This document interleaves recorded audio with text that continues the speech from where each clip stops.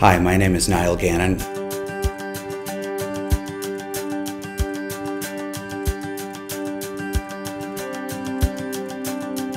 And I'm the founder of the Gannon Group in St. Louis, Missouri. We conducted this research and built this firm because wealthy investors have been demanding a wealth management model that addressed the specific differences between wealthy investors and non-taxable corporate entities. They wanted something that would be understandable to their family over the generations while honoring the spirit of the entrepreneur that created it. The status quo on Wall Street has gotten it wrong for these investors because they have ignored the impact that taxes, fees, and family cash flows have on the portfolio. We answered this charge by being the first to calculate the after-tax return of the S&P 500, include the effect of state taxation, and then make actionable decision points for building and maintaining an optimal portfolio.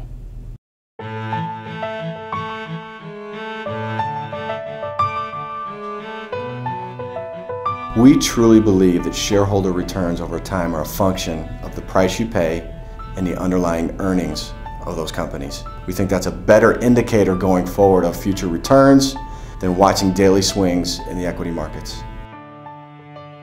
Many investors use the PE ratio to value businesses.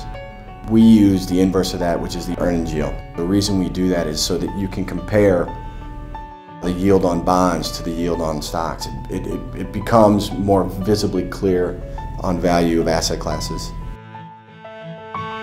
Writing investing strategies for the high net worth investor was a rewarding experience because it forced us to go on the public record about our wealth management process. The updated model research reveals the strong correlation of the earnings yield to subsequent 20-year after-tax stock returns. It also highlights the periods in history where bond returns have outperformed after-tax stock returns.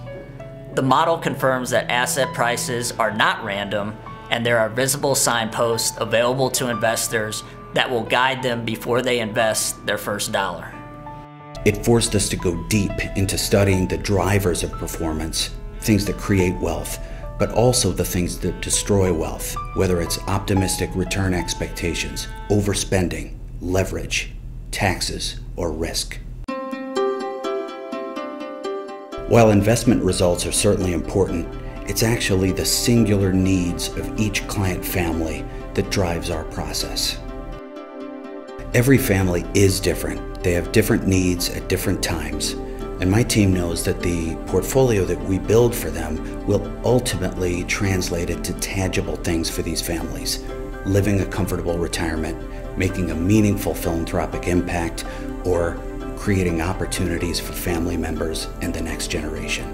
One of the most important aspects of what we do for clients is create cash flow. The cash flow is what funds the lifestyle of our clients. It's what keeps them from liquidating in panics. It's what keeps them living the lifestyle they need to live no matter what's going on or what kind of volatility is happening in any asset market. Asset management cannot be effectively done for families like this in a vacuum.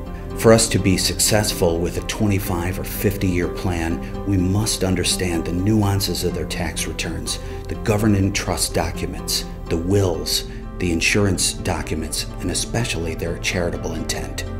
Because we work exclusively with high net worth investors, we have the expertise, but we've developed and are always refining the tools necessary to build portfolios that will achieve their objectives while managing risk.